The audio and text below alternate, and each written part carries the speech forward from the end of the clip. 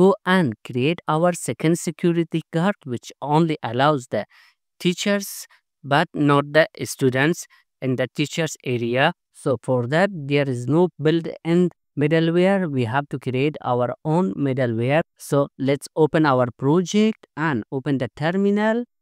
Then inside a new terminal, in here we will type PHP artisan make colon middleware. Then let's give him a name of teachers middleware. Enter. Our middleware has been created. If you go inside your app, HTTP middlewares, there is our file. Now inside this file, just before the return, inside handle method, in here we will create a new variable with the name of user, and we will fetch the user using hot function. Let's add it, this one also, import it. Then we will say colon user. Now we have fetched our user. Then after that we will type our condition. So we will say if user, and let's open our database. Let's go to the users table.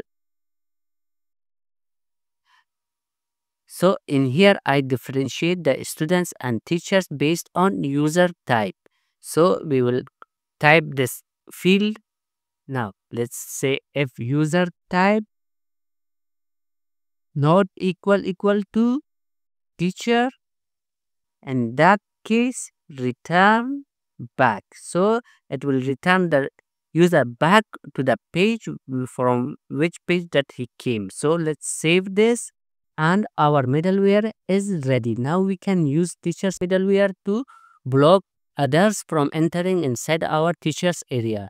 So for that we have to go inside web.php, and in the teachers section before the group, let's type middleware, then teachers middleware, our middleware name. So colon class.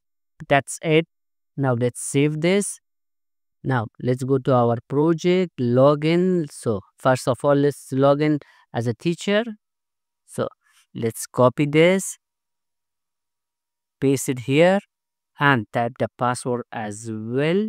Enter. Okay. Now as a teacher, I can access the students list as well as the teachers list. Now if I log out and log in as a student, so let's log out, let's log in as a student. So let's get a student, this one. So copy, login, and student, paste the password as well. Okay. Now I can access the students section, but if I want to access the teachers list, click, it will again redirect me back to the student. If I click again, it will not allow me to view the teachers list.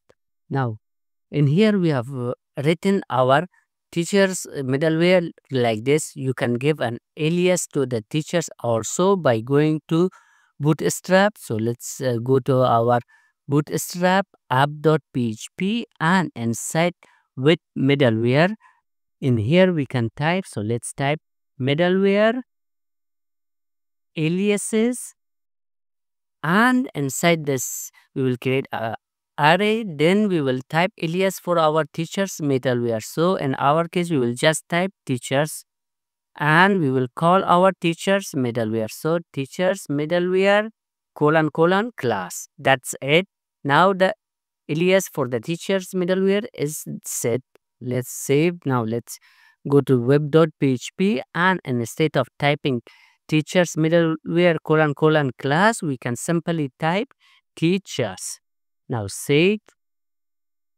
Now let's go back to our project, click students, it's working fine. Now let's click teachers.